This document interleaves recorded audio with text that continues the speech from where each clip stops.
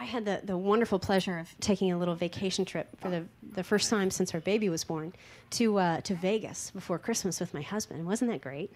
Yeah. Yeah, it was fantastic, wasn't it? And do you recall? Do you recall after a few cocktails what I said about our room? What happens in Vegas stays in Vegas? No, the other thing. Oh, yeah, she said, I think this room is more interesting, a better designed space than many of the houses that I've been in lately. Bingo! The hotel room had more character than many of my clients' homes. What is wrong with that? It's a very bad thing, and I blame... Should I use the word blame? Yeah, I'm going to do it. I blame Pottery Barn for much of it. I do.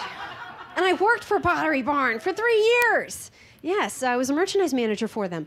And Pottery Barn is great because they again brought awareness to the idea of decor to everyone. Do you guys remember the episode of Friends where Phoebe went to go purchase the apothecary table and she pretended it was an antique? And yeah, so it's absolutely invasive. When I worked at Pottery Barn, occasionally we would get in some pieces of art that were pretty interesting, but again, there were how many thousands of Pottery Barn stores, and there were lots of them that were available. And I had one lady come in who's very sweet, and she was shopping around and said, I just want something new for my living room. I wonder what you have. And she was looking around and came across the piece and said, that, I want that. I was very excited about it.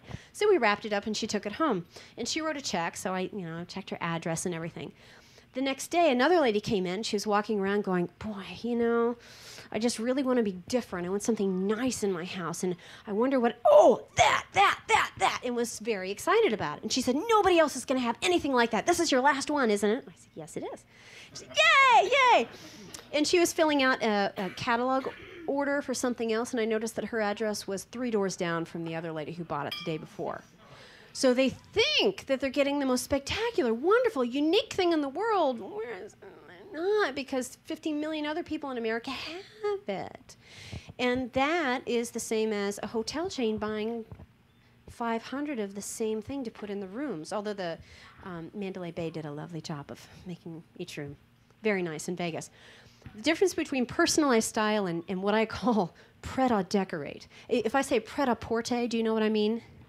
Ready to wear. So it's the difference between couture and ready to wear, which is available at any clothing store. Pret-a-decorate is basically the same thing. It's the ready to wear of decorating. It's Pottery Barns, the stuff that you buy in there. I challenge you to think outside the box, to think, what else can I do to decorate, to bring my personal style into it? What else can I frame? What else can I use non-traditionally as a piece of furniture? What else can be interesting enough to make this feel not like a hotel room? And that should be your goal. Because if you walk in every day and you see that space and go, yeah, and it makes you happy, it's not just a place that you come home, because you could live out of a hotel. You could come home from work every day and go, yeah, I'm here, let's watch TV, and there we go. But if you walk in and go, boy, I love that piece, and that reminds me of the vacation that we took, and what happens is Vegas stays in Vegas. And if you think about things that way and decor that way and make it special, then it becomes an active thing. And remember, design is a verb, not a noun.